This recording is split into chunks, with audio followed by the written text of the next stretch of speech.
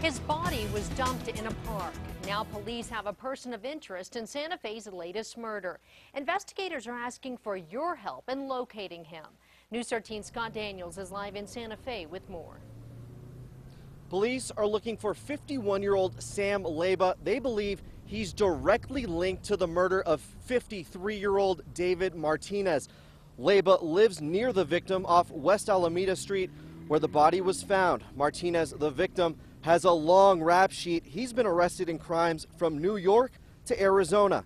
Santa Fe police said they found evidence outside of Leyba's house that linked him to the murder. They believe Martinez was murdered in one location and his body dumped in the park nearby.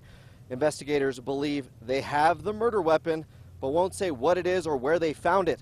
Police spent today searching inside Leyba's home. This is the same neighborhood where a business owner was murdered in his home last month. Police think Ethan Boyer was killed by a burglar. Police are looking to see if the two murders are connected. Police closed the neighborhood to traffic yesterday, checking cars and escorting neighbors. We had reason to believe that he was actually murdered within the immediate vicinity of where he was placed. So that being identified, we wanted to lock down those streets and maintain control of who was coming in and going out.